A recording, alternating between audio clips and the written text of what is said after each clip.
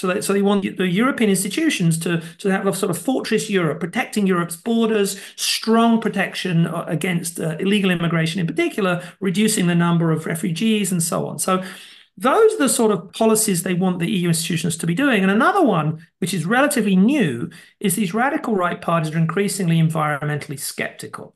So it's not that they think climate change is not happening. It's that they're opposed to policies to mitigate climate change in the way most people on the centre left are in favour. And we saw that already playing out in the last parliament, and we expect that to be one of the dominant issues in the new parliament.